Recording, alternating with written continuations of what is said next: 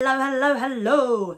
I have had my first wine time tip question come in and I am here to respond.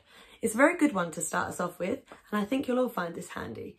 At Daisy_Wood_Davies has asked, which wine should I have with my curry? And I do think a lot of us find this difficult and we end up going for a Cobra or a Tiger. But no, I do know some wines that will work.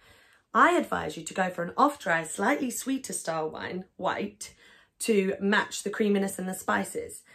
So go to the shop, get yourself a Riesling ready for the weekend. So you order your takeaway, have your Riesling in hand. They will work gloriously and report back. Let me know how you get on.